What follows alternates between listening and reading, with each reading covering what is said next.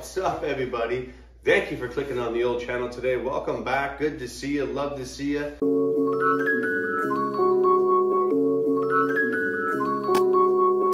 How you doing? My name's Chris. I run the CBM 10 channel. This is my bike, 2021 Sportster S. It's insane. We're going to talk a little bit about my first ride and also my first service. I bought the bike as a demo. It had some K on it. I live in Canada, so we're in kilometers, not miles. The first service was at 1600 K. We're going to get into that. But let's talk about the first ride. If you guys watched my first ride video, it was sick. This thing is no joke, this bike, guys. It's amazing. It puts the tard in retard. It puts the dick in ridiculous. It's out of control. Now, the crappy thing is I live in Canada, and we're like the end of April.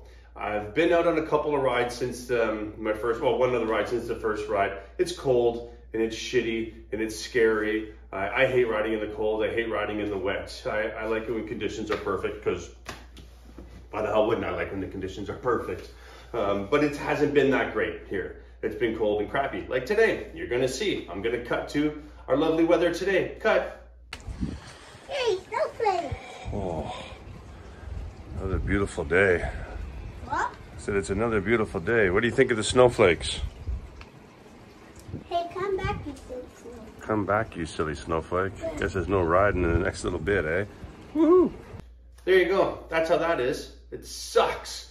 But whatever. I guess if I'm not driving it, I'm not burning gas, I'm not putting kilometers on it, I don't know. I'm reaching for the stars here, trying to find a silver lining. But let's get back to the first ride. Guys, it was unbelievable. This thing is so powerful. You crack it, the torque, it's out of control. How it can change directions. I'm not sure if you can see in the front tire here, but I've done a little research, and I think, I might be wrong, that the front tire, yes, it's a big fatty meaty guy or girl. But it comes up a little bit higher crown on it, which allows the bike to flop over side to side a little bit more. If it was a rear tire on the front, they're kind of flattened off a little bit, and it would be lethargic, slow, changing directions. So I'm assuming I got to stick to a tire like that when it's time to replace it. I'm just guessing. Or other manufacturers, tire manufacturers will come out with a similar style, because I don't really know. I'll have to do some research on that. But man, this thing changes directions unbelievably well. It's my first Harley. I'm a sport bike guy, kind of dirt bike trail rider. I'm not the best rider in the world, but I've been doing it for a long time. I'm above average, and we'll leave it at that. Power, delivery, amazing. The only complaint I have the transmission. It's not buttery. You know, I'm used to Japanese bikes. Japanese transmissions for the most part are pretty sweet for most bikes, the ones I've had at least. Sometimes it's a bit hard to get it into neutral, maybe because it's a demo bike and the previous 37 guys who drove the shit out of this thing were banging it and treating it like a piece of shit, and now I'm going to pay for it. Who knows? Or maybe that's just the nature of the beast. I've never owned a Harley before, so I don't know if that's standard practice. To be honest with you, who gives a shit? Neutral, big deal. So sometimes at a light I can't find neutral, and maybe as time goes on I'll find it a little bit easier. I don't think so. I've been riding for, I don't know, Jesus Christ, how old am I? I've been riding for over 40 years, so I think I figured out where neutral is on most bikes. But hey, who knows? Practice makes perfect, and I'm far from perfect. So that's, transmission was one thing. Second thing, that it is rough. There's no two ways about this. If you live in an area that's got potholes and shitty roads, don't buy this bike. You're banging around out there. But when the pavement is nice and it's smooth, holy shit, this is an everyday smile machine. You're yelling and screaming, you're cracking the throttle. When you put it in the sport mode, the modes are over there. Woo! Oh, it's ridiculous. I have some other bikes that we're gonna race and some cars that we're gonna race as well, and see how she does it, and hopefully I don't screw up too much. The second one, the exhaust. I've talked about it in other videos. It's disgusting how this thing sounds. I cannot express to you in words how bad this bike sounds. It sounds like a lawn tractor, a shitty lawn tractor at that. You can hear it. I don't pay attention to my RPMs. When I'm changing gears, everything is through my ear. I can't hear a thing. It sounds like, oh, it's horrible. But I got an exhaust coming. I bought it a long time ago. I don't know when I'm getting it. Maybe I got scammed. I went to some site and they just took my money and said, screw you, Chris. That's a possibility. I don't think so. It's a pretty reputable company. I'm not telling you until it shows up and I get it bolted on, and then you're going to experience it kind of the same time I get to experience it. Hopefully it comes sooner than later, because to be honest with you, I love the bike. I hate riding it because of the sound. I know some of you have triggered some of you. That's the way Harley designed it, wanted this and that. That's great. I don't care. It's my money. I want it to sound the way I want it to sound. And this thing, look at it. It's mean. Good friend of mine. He's big Harley guy. Lots of Harley dudes. He's gangster. The bike's gangster. You know, that was cool. But the sound is atrocious. It's disgusting. Plain and simple. That's all the bitching, because the bike is amazing. You know, being human, we all got to bitch a little bit. It's part of our deal. We love it. But it's, oh my God, it's amazing. I love it. The changing directions is out of control. I'm not going to talk too much about how good the bike is, this and that, blah, blah, blah. Some of you guys watching this video had them. You know exactly what I'm talking about. They're amazing. Unreal. I can't wait to get some more time on it and really learn the bike, because I'm at the learning stages right now. And you know, you don't just jump on any bike and think you're a professional. Unless you are a professional, then by all means do whatever the hell you want. But for the most of us, you know, we're just riders and you get to learn some stuff. So this is a learning curve. It's hard to judge how fast you're going, A, because of the noise, and B, you just don't expect a bike like that to go this damn fast. But it's, fuck does it move, man. But you really know corners, whoa, slow down, slow down. Braking, I think, is fine. I haven't been riding it too hot. Again, the road conditions have been cold, so I'm not pushing it too hard. That's how accidents happen, right? We still got gravel on our roads here. It's still cold. You know, it's just above 0. We're not even in double digits yet. Hey, snowflake. We should be, but you know, Mother Nature, she's schizophrenic because it's crazy. It's snowing outside right now, guys. It's disgusting. We'll get there. We'll get there. I'm just saving money on fuel. No, I'm not, because I'm driving my truck, which is worth some fuel missing. Oh. There we go, 3 things. This is not good on fuel. My God, every ride's a tank of fuel, and I don't ride that much because the weather sucks and it's cold. But who cares? You got to pay to play, boys. You got to pay to play. If you're going to buy a performance vehicle or any type of vehicle and you're going to bitch about fuel and the price of gases, shut up. Who cares? We can't control the price of gas. One little tip in life, homies. Worry about the things you can control. Don't worry about the things you can't control. Don't fill your brain up with a bunch of crap that you can't control and get pissed off and lose it. There's silver linings everywhere. Just look for those. That'll make life a lot simpler. Boom. Next thing. Let's talk about the service bill. Are you kidding me?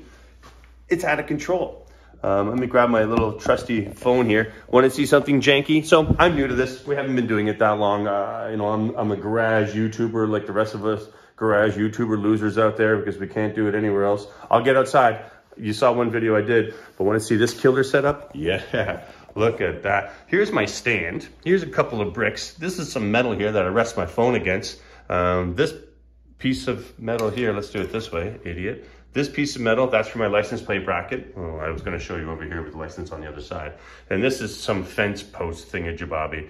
Got to get creative, boys. Got to get creative. You know, once you guys subscribe, like, you do that over and over again, and I'll have a bunch of subscribers, and then I'll start making money, and I'll get a new stand that'll work. I promise. But here's the bill. Look, I put some lovely tape over top of it so you don't see. I don't want to tell the dealer the name of the dealer that I went to. That's my stuff. You don't need to know that. That's a VIN number. I don't know if I need to cover that. But first service, okay? So oil change, right? Oil change. I usually do oil changes myself. It's the first time I ever brought a bike to a dealer to get an oil change. It's under warranty. Figured, hey, might as well. Check this out. It's in Canadian. I did a conversion to American for you. Usually I make a joke about, you know, it's X amount of dollars, you know, $1,000 Canadian, which is like 8 cents American. Not too far off there. But here's my first service from Harley. I taped everything out. It's a really good tape job, eh? See that?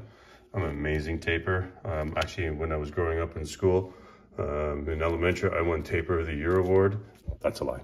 1,600 kilometer service. So what is that? 1,000 miles? Blah, blah, blah.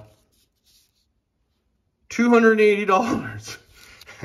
So, you know, oh, we did this, we did that, we checked your change, your belts, and your gaskets, and it's got 1,600 kilometers, or for you, American 1,000 kilometers, but you're not checking anything, you know, unless the PDI wasn't done properly, and the previous guys and the demo riders were driving the shit out of it. So, you know, anything's possible. $280 is your first service. Let's see how we got to that $280. Drain plug, $1.99, $1.39 for the actual O-ring. Let's go to the next page over here. Total parts, $92. Total labor. They changed the oil. $190. We live in a beautiful country, so we gotta have beautiful country taxes. $317.88 for an oil change on a motorcycle. My truck, I have an F-150. I bring that to the dealer because it's warranted and whatever, it's just easier. It's $89 taxes in. 89 bucks, F-150. It's a 2.7, I'm not sure, turbo. I'm not sure how much oil it uses or holds, but I'm sure it's more than a bike. So with taxes, $317 for my lovely watches down in the States. Thanks for watching, US people. Most of you appreciate it. Go America. $247.38 in US dollars. $250 US for an oil change on a goddamn motorcycle. That hurts a lot. But look how good it looks. Hey, doesn't it look amazing? God damn it. I just can't wait for this exhaust to come to get rid of this ugly thing. I'll tell you what though, it has been cold when I've been riding and you can feel a little bit of heat coming from here. So when I get my new exhaust, it's gonna burn the shit out of my leg. I can't wait. Woo! Oh my God, I love it. It's so amazing. So yeah, first ride, watch it, check it out. It was a lot of fun. It really was. I was screaming like a little girl. Am I gonna get another oil change done at the dealer? I don't know. I probably am just gonna do it myself because I'm not cheap. I'm frugal, and at least I know how to do it. I'll probably just I'll get the filter and oil. I'll probably buy it at the dealer and I'll just do it myself. Because if you're charging me that much in labor, guys, come on, let's just retard it. I need to spend that money on my bike that I can't drive because it never ends. Hey, don't play. Winter here where I live in Ottawa, Canada.